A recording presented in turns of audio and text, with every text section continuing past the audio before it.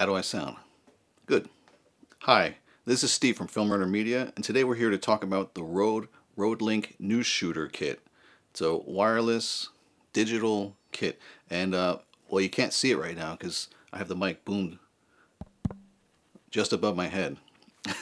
So this is a wireless kit with a XLR plug-on transmitter and a camera top receiver. So I'm working on a series of videos with a friend of mine, and the deal is it's an ongoing thing where I go over to my friend's house once a week. I try to do a really quick setup with lights and microphone and camera, and we're recording like this ongoing series of educational videos. And it occurred to me, like, as I'm going to be doing this for a while, that it would be really nice to have a wireless overhead boom, just to save that amount of time that I have to run the wire from the microphone to the camera. And I've seen these XLR plug-on transmitters before, and they never really excited me that much until I started doing this project. So I have a couple of wireless kits already. I have two Sennheiser kits. I have G4. I have the 512 professional kit, and I have the 112 kit, which is still pretty good, but it's not top level professional. So I have these two kits, and so I started looking into like what are the options for an XLR plug-on transmitter. I have a couple of really nice microphones. I have a Sennheiser MKH50 microphone, and I have the Rode NTG4 Plus, which you're listening to right now. My major requirement for this kit was that I needed it to have phantom power. And so as I started looking through what options were available, I found two basic options that really would work for me, and 2.5 options actually. So one was to get the Sennheiser XLR plug-on transmitter that would work with my existing kits. And so I would have to buy the professional one, the 500 series that would provide the phantom power. And the other option, would be to buy the entire kit, the plug-on transmitter and the receiver, so that way I could still use two wireless lavs and have a wireless boom if I ever needed it. And then I found this Rode kit, and so basically what it came down to was that I could get the Rode kit, the transmitter and the receiver, for the same price as just buying the transmitter from Sennheiser. And I believe that the Sennheiser is probably much better quality. I trust it a little bit better, but for the money, for the application that I'm doing, I didn't really need it to be like 5 out of 5 stars. I thought 4 out of 5 stars is probably good enough. And I also found a good deal on this kit on eBay, so I saved $100, and that's what really kind of cemented it for me. So that's why I ended up ultimately deciding to go with the Rode RODeLink Newsshooter Kit. So when the kit arrived, I opened it up. You have two boxes. One comes for the receiver and one comes for the transmitter. I found it a little bit difficult to pair them for the first time because it's not like you just set the frequency like on an analog system and they just automatically connect. On this kit, because it's digital and they make a peer-to-peer connection, you do have to actually like pair them together. So I did have to open up the little quick start guide and figure that part out, but within about 10 minutes or so I was up and running. Just like my other wireless kits, I'm used to using them. Setup was fairly simple. I just attached the receiver on top of the shoe mount on top of the camera, put the microphone on a boom. If you're used to using Rode microphones, this was a nice feature. So at first, because I had been using a Rode VideoMic Pro or the Rode VideoMic NTG, that usually I use that plus 20 decibel boost when I'm plugging the mic directly into a camera, so you get the best sound quality out of the microphone with the least amount of noise from the camera's preamps, because cameras don't have the best preamps by any means. On this kit, at first I had to turn up the gain on my camera up to about halfway to get a proper level where I'm peaking at around minus 12 dB. But then I found on the transmitter that there was a plus 10, plus 20 dB switch. So I ended up engaging that, and now I have the microphone level set to about the same level where I would set if I'm using my VideoMic NTG. I haven't put it into my computer yet to see on the what the actual levels are, but it does appear that it has fairly decent performance as far as self noise goes, as far as the transmission and the level it's getting. I did, listen through headphones through my camera on a playback, and it sounded pretty good. I know I can get better quality. I have external recorders, and I know that they have better performance and better low noise. But for this type of setup, what I'm really trying to do is something practical and quick, where I can just record directly into the camera, set up on location, and shoot, within minutes without having to set up an external recorder, run a cable. But so far so good. I'm pretty happy with the results so far. Especially I'm making this video as a test so that I can see it for myself, what it's going to come out, and when I put it on the computer and start running through it and listening to it through headphones, how it's really going to sound to me then. So just as an extra test, I've plugged in my Sennheiser MKH50 microphone, and that would normally be the microphone I'd choose to use indoors because it's a supercardioid microphone, and it's going to work better, theoretically work better in a reflective environment where you're getting a little bit of echoes from the walls and things.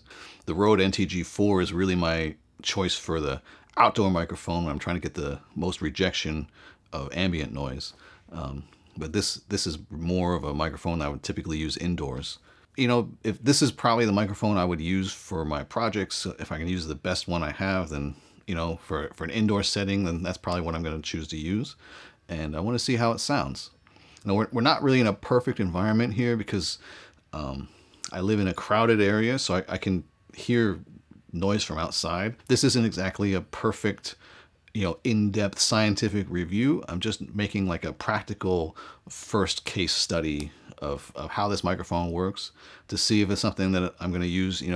Is it going to be worth it for the convenience of having a wireless setup, or is it going to be better to be more reliable and have that wire there? That's what we're here today to figure out. And the last thing I wanted to do today was show you that this transmitter actually comes with a TRS input for a lav microphone. So I have the Countryman EMW microphone attached with a Viper clip here under my shirt, and I wanted to see how that sounds. You could get an idea. You have to take into consideration, the types of microphones I'm using. They're all different microphones.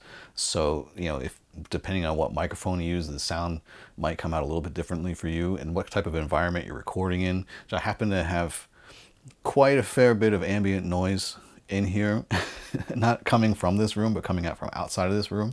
So that's something to take into consideration. But you can see, in a fairly practical sense, how this transmitter works. So I thought this was a little funny at first, how it came with this pouch for the transmitter, but then I realized what it's for is that it has the belt clip on it, so that if you're using this transmitter in a case where you're using it with a microphone, with a lav mic, then you can attach this to the talent, to a belt.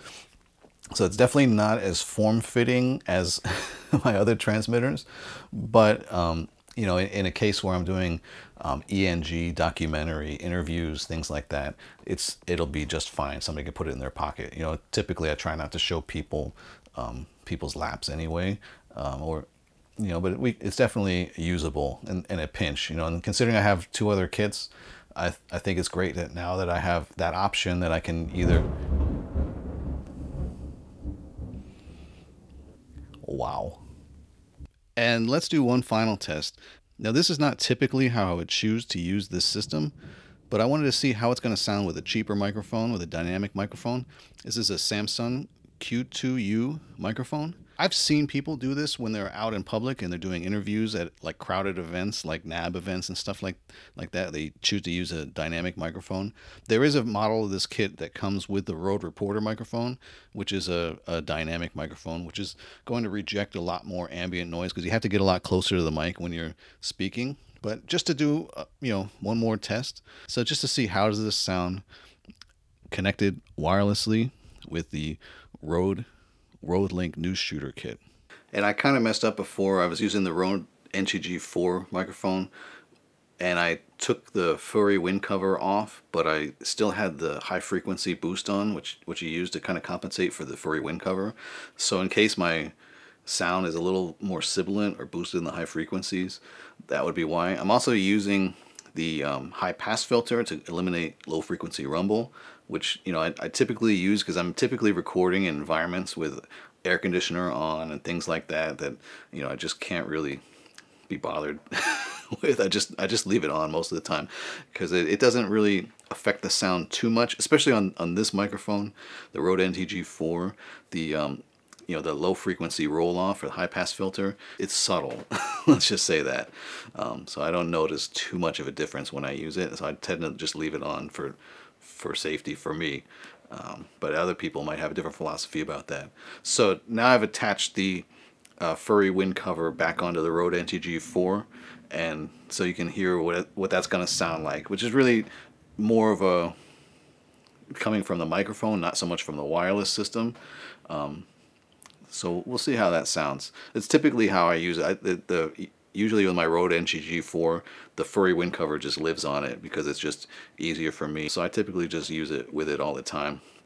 I want to see how it sounds and just get an idea, you know, what you might have to expect if you're using this type of setup in the same way that I do, where you're just using a wireless microphone directly into the camera, and what you can expect that to sound like.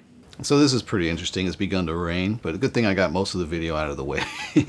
So just wanted to say my name is Steve. I'm from Film Runner Media.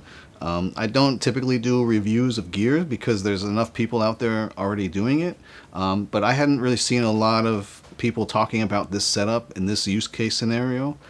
So I thought I'd make it just in case anybody out there is interested in this system and wants to see, you know, how it sounds and how it is to set it up. I do a lot of documentary work, talking head stuff, mostly amateur, semi-pro type work for friends of mine and for passion projects, you know, things that I'm interested in doing.